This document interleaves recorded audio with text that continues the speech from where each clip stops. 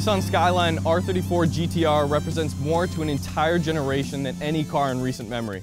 It's an elusive vehicle to most of us living here in North America, and its role in pop culture has made it one of the most iconic cars ever to come out of Japan.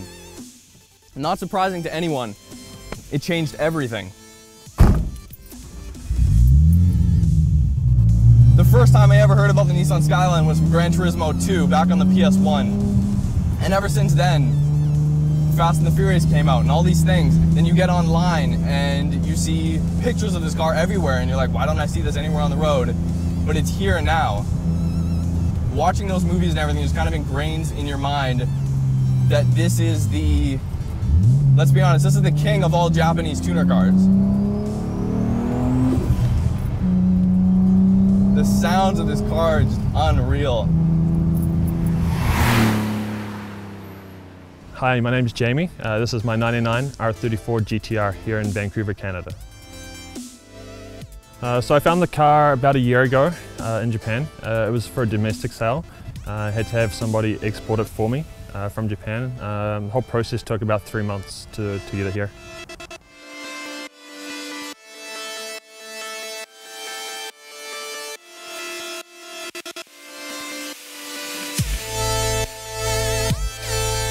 When I first got the car, it had a slightly bigger exhaust than stock.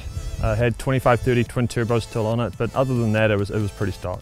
Essentially just wanted to drive around and just keep it how it was. Then unfortunately, after 3 months owning it, I blew it up. So we had to pull the engine, and then that's kind of when the plan was, hey, if the engine's coming out, let's build this thing.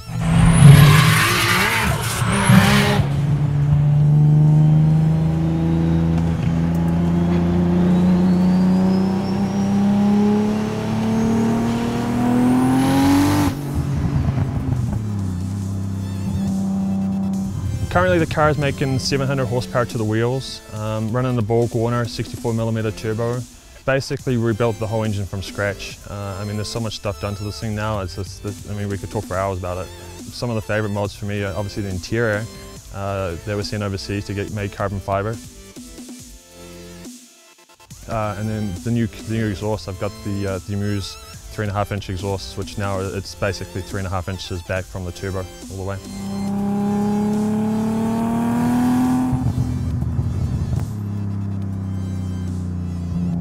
So these cars basically just came legal within the last 2 years.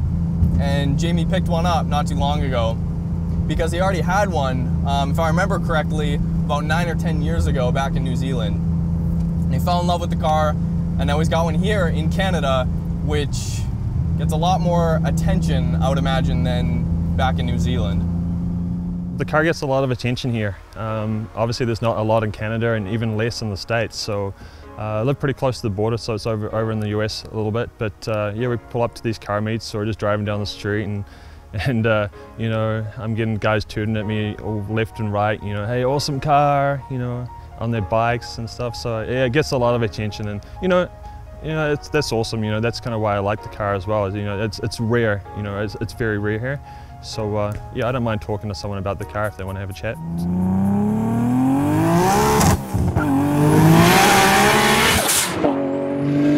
Driving the car is kind of funny. Like, it doesn't really throw you back in the seat like some of these other smaller cars do.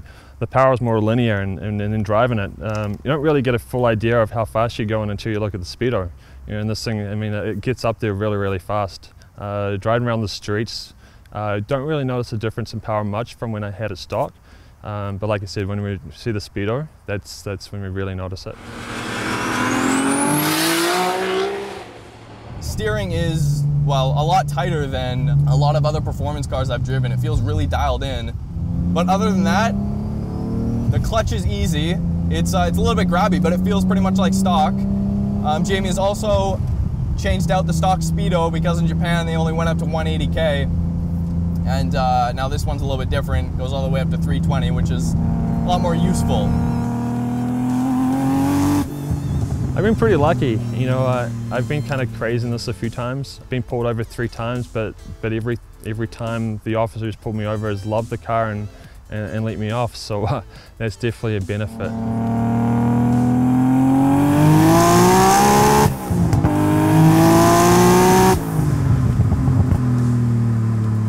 So earlier today we went up to Seymour Mountain.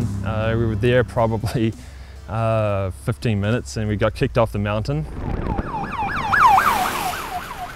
And then ended up going to Cypress Mountain. We didn't even get up the mountain and we were kicked off. We got pulled over by the police. Very lucky he did not have a radar on him. I was going very quick. I just gave him the lecture, Okay. and I'm gonna give you the same lecture. Like, Sure. don't fucking do this shit up here. Like, I guess it looks cool, and I don't know what happens afterwards. And take it as an unbelievably lucky break today. Okay, so Thanks. Got a stern warning from him, and kind of sat there with my sad face on and I got off. So thank you, officer. Just to be behind the wheel driving this car is really something else. You look out the rear view mirror and that massive, iconic R34 wing sitting behind you, and you know that you're just sitting in a time capsule, a piece of history. No questions asked, this car is gonna skyrocket in value.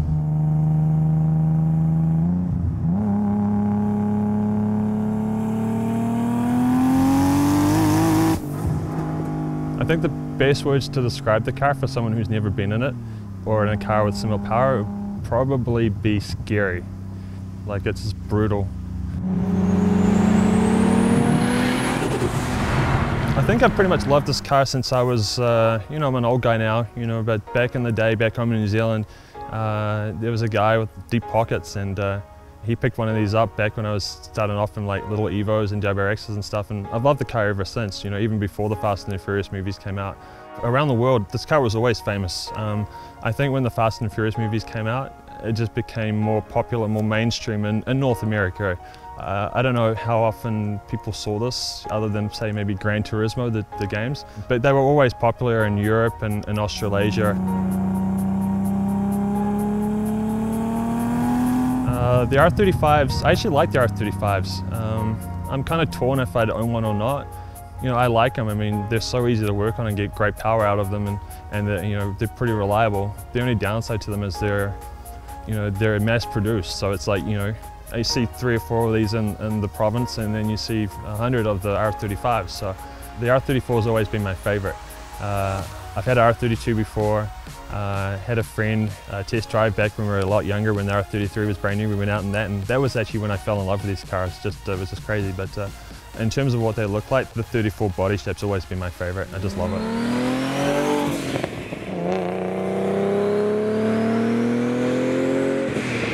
I think in terms of future plans with the car, I'm pretty done right now. Like, I'm really happy with 700 wheel horsepower in this thing here.